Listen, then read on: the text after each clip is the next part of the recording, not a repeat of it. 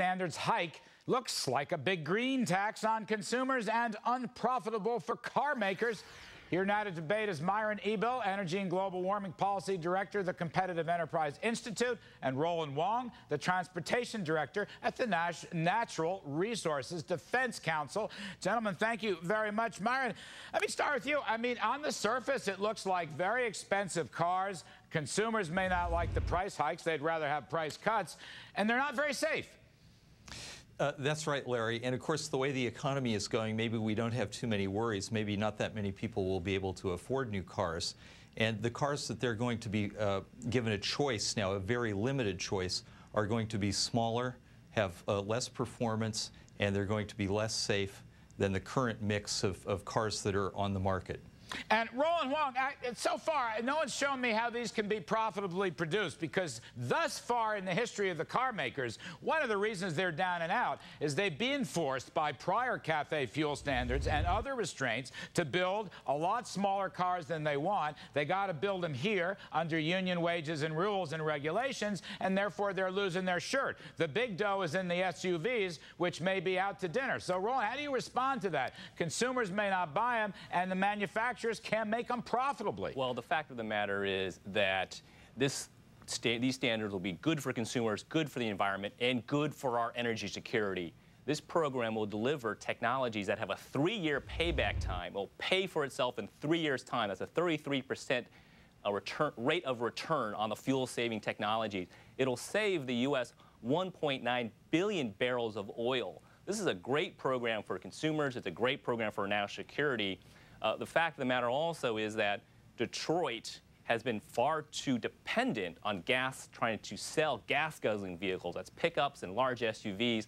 The marketplace has changed. The market is for fuel-efficient vehicles. What's the evidence, Roland? Let me just ask you 2 follow-ups, and I'll get Myron to respond. First of all, a 3-year payoff, 33.3%. Where's that number come from? That came from the president's mouth himself. So where's that number come from? That comes from a joint analysis by the Department of Transportation and by the Environmental Protection Agency. And I would say that number is a very conservative number based upon my own research on how regulation stimulates innovation. We do know that putting performance-based standards, allowing industry to meet standards, creates innovation. We've seen it time and time again with green technologies and other areas, whether it's airbags or seat belts, air pollution control devices.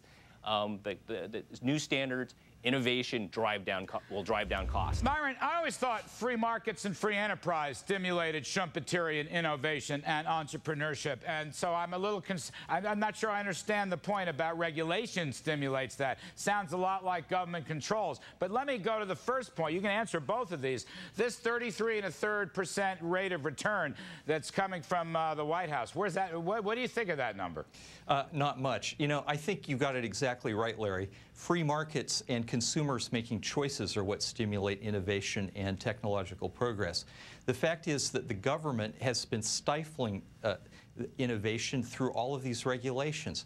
We would be far ahead with renewable energy if we didn't have all these mandates and subsidies. These people become corporate welfare dependents. Now we've got General Motors and Chrysler, which are essentially government managed. If you think that they've been poorly managed under private ownership, wait till President Obama and NRDC start making the decisions for what kind of cars you're going to be allowed to drive. Well, Roland, nobody's explained to me how to make money on these cars. That's the thing, and I want to ask you, in your view, what you know. Will GM, for example, be able to produce the parts and the major parts of the chassis overseas in cheaper labor places like China, for example? As I understand it, the UAW, which has the full backing of the White House in most things, will not let them do that. If they have to make them at home, they can't do it, whereas their competitors, Honda and Nissan and the rest, can do it overseas more cheaply. Well, first of all, I'd like to try to respond to this question about government standards, innovation, and competitiveness. What I just heard was completely counterfactual to what we've observed in the marketplace today, which is that over the last 20 years, the government has failed Detroit in setting higher standards for fuel economy and air pollution, in this case, global warming pollution. They have failed the industry. Unlike in other countries who have much higher fuel economy, and they're delivering vehicles today to the U.S. marketplace that are much more competitive than the Detroit products. But nobody's buying them, Roland. Nobody's buying these cars. Well, I mean, that's the trouble I have with this analysis. Is that can I respond here? Look, Toyota's pickups get poorer mileage than General Motors and Ford's pickups. The fact is that they sell a lot of very small cars, which they produce at, as you say, Larry, at lower wages, lower production costs overseas. They can't compete in the big car market. Their cars are actually less fuel efficient than the American makers. I mean, Roland, the foreign transplants, for example, can operate what Holman Jenkins of the Wall Street Journal calls the two-fleet rule. They can do this stuff overseas and then import them back to the U.S. But our car makers in Detroit can't do that. And because of the higher expense of these green cars, they've been sunk for years. We helped bankrupt them, did we not? Detroit manufacturers and American workers and American engineers are second to none in the world. I believe they can compete. If you're looking at the products that General Motors is starting to deliver, what Ford are starting to deliver to the marketplace, you are seeing a dramatically different industry, and that's driven by market competitiveness issues. It's also driven by the expectation of new standards.